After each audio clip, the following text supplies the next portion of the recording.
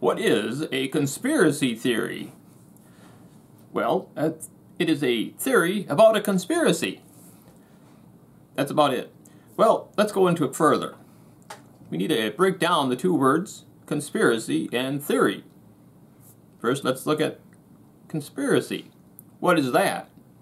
Well, conspiracy is merely a plan or a plot between two or more people that is done in secret to avoid negative consequences for engaging in their plot or plan. And those negative consequences can be either legal or social or otherwise.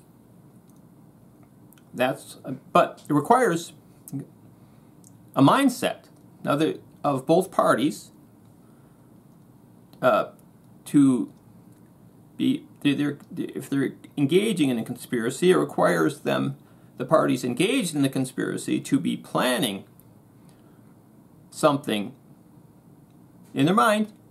That's key, to do something. So yeah, it requires a mindset. Okay, well, we're at the conspiracy noun. Now, what is a theory? A theory is a belief about a state of affairs that requires a premise that can never be observed or be known analytic a priori. That is, cannot be derived like as a tautology or as a mathematical proof. So yeah, it has to be. So basically, yeah, it either has to be.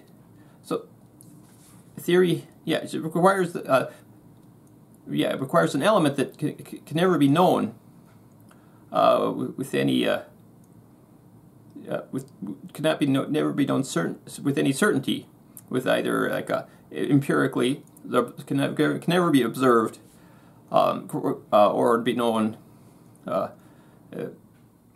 analytic a priori. And that element has to be true. We'll just say it has to be an unobservable element. It has to be true in order for that belief to be true. So what is then for somebody to engage in a conspiracy theory, they have to be theorizing, that is, thinking about something that requires an uncertain element, inherently uncertain element.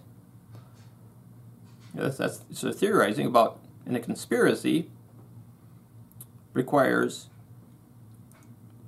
an element to be true that someone from the outside can never empirically verify. That is, what is going on inside the mind of the conspirators. Their plan. They have a certain plan to achieve some end, and they're keeping it secret in order to avoid negative consequences. So that's all. Therefore, any belief about a conspiracy, or any belief that a conspiracy is occurring, is inherently a conspiracy theory. So anybody that believes that a conspiracy has occurred is a conspiracy theorist. Now let's look at, as an example, let's look at the college admissions scandal that has been in the press a lot. From what I've read, the people that are, especially like the celebrities that are being charged with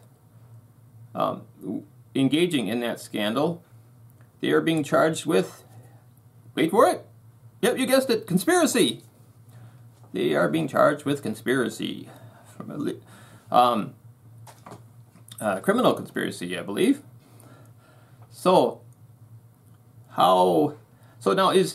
then does that mean that, well, I believe it does mean that these prosecutors that are charging the celebrities, or all the people involved in the college admissions scandal, all the prosecutors that are charging the people, the defendants in the college admissions scandal with conspiracy, those prosecutors are conspiracy theorists, because they are alleging that it is true that they are these people engaged in a conspiracy. But in order for you to believe that it's true that they engaged in a conspiracy, they have to, the prosecutors also have to believe that it is true that the conspirators had some mindset to engage in a secret plot to get their children into college, done secretly in order to avoid negative consequences. In this case, the negative consequences being criminal prosecution for conspiracy. Now, the prosecutors, neither the prosecutors nor anyone else, for the matter, can observe the minds of these defendants. So they're theorizing that they engaged in a conspiracy. So there's an element that's required that's required for the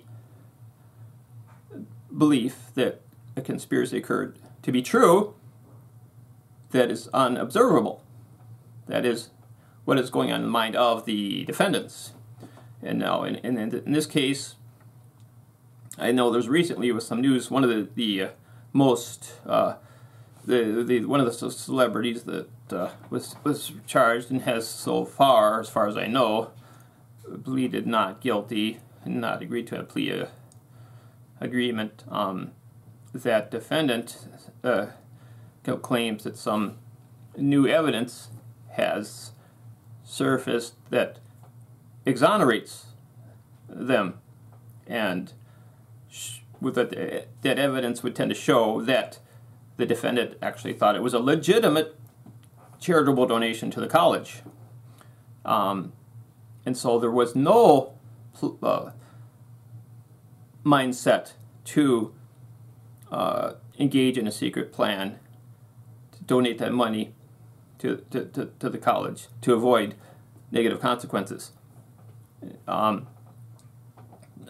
So, the negative consequences of some prosecution. They thought it was a legal donation, legitimate legal donation to the college or university, and so then there was no plan in their mind to engage in a conspiracy. They were not trying to avoid. They're not trying to keep it secret to avoid these negative consequences. They maybe kept it secret. Only maybe kept it secret because just not anyone's business. But they're not trying to keep it secret to avoid negative consequences of criminal prosecution. So in that case, I'm not a legal expert. Any little expertise I have is in academically is in philosophy, and so I'm just using it the college admissions scandal as an example here, in order to provide an example of what I'm trying to engage in some of the epistemology and ontology applied to everyday life, and in examining the term conspiracy theory and conspiracy theorist. So, yeah, that's all I'm trying to approach here, is to examine the conspiracy theory from an epistemological and ontological aspect. I have no legal expertise whatsoever. So that but I think that's what I think applied to this legal case. I think that's what's going on here. Is there's no conspiracy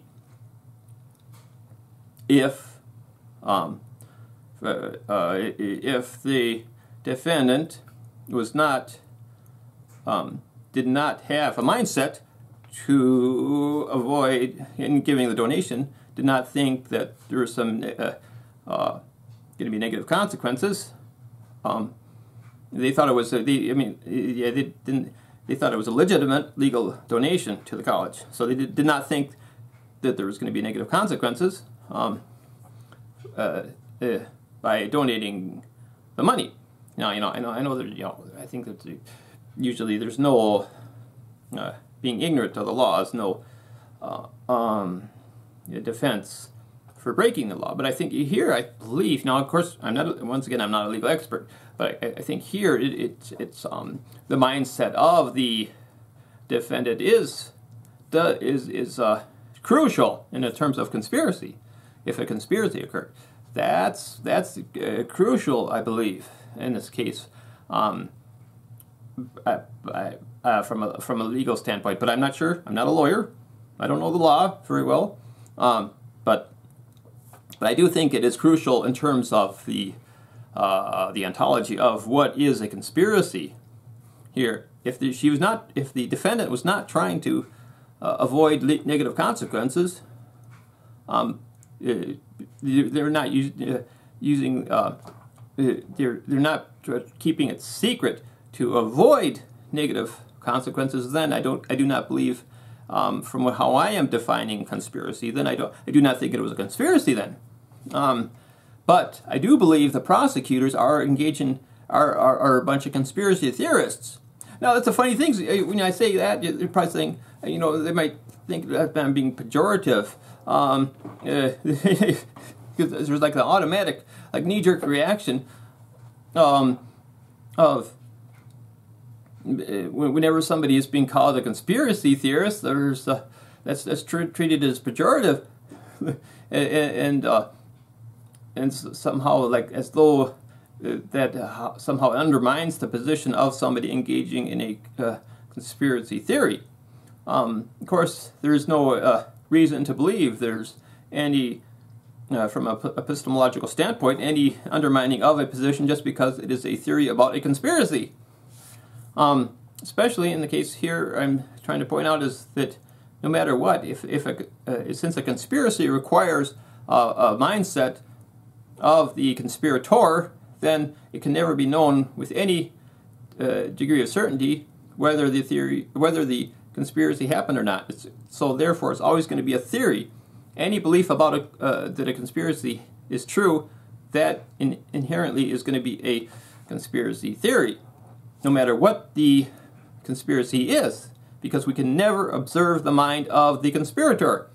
And so even if they pled guilty, say in a criminal case, then maybe they pled to because they thought that was the best deal. Maybe they're even though they may believe they're innocent, they may think they still would not be able to convince a jury of that. So they just thought, well, I'm just making a bargain here that I'll get the least, that's the most likely to get the least amount of jail time or whatever. So they just made a bargain, even though they could still believe that they are innocent of the conspiracy charges. So we often hear the claim, well, I think there's like YouTube videos out there, articles out there about that say conspiracies that turned out to be true. Well, I mean, they may well be true, but it's still going to be a theory, regardless of whether or not, whether it's true or false, because conspiracies or belief about a conspiracy is always going to be theoretical. What I think was meant by conspiracy theories that turned out to be true, it just means that there is enough evidence to convince the minds of a preponderance of the audience that the conspiracy happened. But since we can never observe the minds of the alleged conspirators, we can never know with any certainty of whether or not the conspiracy actually happened. Therefore, we're always theorizing about it, about the veracity of the alleged conspiracy. Now I'm gonna look at all these cases of. I like to watch this show, American Greed, there's a lot of times it covers financial frauds that occurred, and if there's I think you're going to see a lot of cases there where there is a conspiracy, or I believe it's true that there's conspiracy, and then I think a lot of majority of the audiences believe that conspiracy occurred. But of course, you can never, once again, you can never observe the minds of the alleged conspirators. Therefore, you can never be certain about whether the conspiracies happened that were covered in that show or not. So you're always going to be a conspiracy theory. You're always going to be theorizing about the veracity of the alleged conspiracies. It's just a matter of whether or not there's enough evidence to convince someone that it's of the veracity of the alleged conspiracy. But from people say, well, where's the proof of something or other? You're never going to have proof from, at least not from a mathematical standpoint, of a mathematical proof or a logical proof of a conspiracy. It's never going to happen because you can never observe the mind of the conspirator. But I think pretty much everybody's going to agree that conspiracies happen. People do plot in secret to achieve some end, and they do that in secret to avoid some sort of negative consequences of that plot, that plan. So the majority of people, if they do believe that those plots happen on a regular basis, then pretty much everybody is a conspiracy theorist. And so therefore it should never be a pejorative to call somebody a conspiracy theorist. And it has no consequences whatsoever in terms of the veracity of the belief that a conspiracy happened. That is so that's what I'm trying to clear up here with this video. It doesn't matter whether it's people, I see all across the political spectrum of people saying, well, that's a conspiracy theory. They're conspiracy theorists. So what? We're all conspiracy theorists pretty much, because we all believe those kind of plots happen in secret. People have that mindset. And so, but I think the reason it has gotten a negative connotation of the term conspiracy theory is that the people the elites at the top, who are engaging in some of the most nefarious conspiracies, don't want people investigating and looking into them, what they're doing. So they've worked hard they've engaged in another conspiracy. They've plotted with people in the corporate mainstream media to give a negative connotation to anybody that is looking, and they would be likely to look into these nefarious acts of the ruling elite, and to give a negative label, stigmatism, if you will, to anybody that does look into that tries to investigate their activities, and try to get, because anybody that is going to be looking into them is going to be a theorist about some conspiracy going on up there. And so people at the top, the elites, they don't want people looking into what they're doing, because they know the masses would not like what they're doing a lot of the time. And so they try to, but the masses, of course, they don't want to have a socially unacceptable label. The people are social creatures, so you have the mainstream media drumming up news features and stories that paint a negative light on anybody that is looking into those at the top. They're working together, including the people at the top and the mainstream media, working together to create a negative image of these people. People that are investigating those elites, who do not want to be investigated. So they try to give the investigators an unflattering label and portray them as nuts, if you will, and that has to the extent that the label conspiracy theorist has kind of a pejorative connotation. The elites say, insofar as that has worked, those elites at the top, they've succeeded. So I'm trying to clear it up. It's okay to be a conspiracy theorist. We're pretty much everybody is a conspiracy theorist. Keep investigating those at the top. We don't want to. If we go along with this pejorativization of the label of the term conspiracy theory, then they've won to that extent that it's gotten the negative label. So yeah, I don't think we should go along with that. We don't want to let them win. We want to keep investigating them, looking into them, and if anything, see that as a label of honor, being labeled a conspiracy theorist. So that means we are looking into the ruling elites and their nefarious activities of oppression on the masses. So we want to keep on doing that. It's a good thing. So it's a good thing to be a conspiracy theorist. That's what I had to say. I hope I made some sense. Thanks for watching.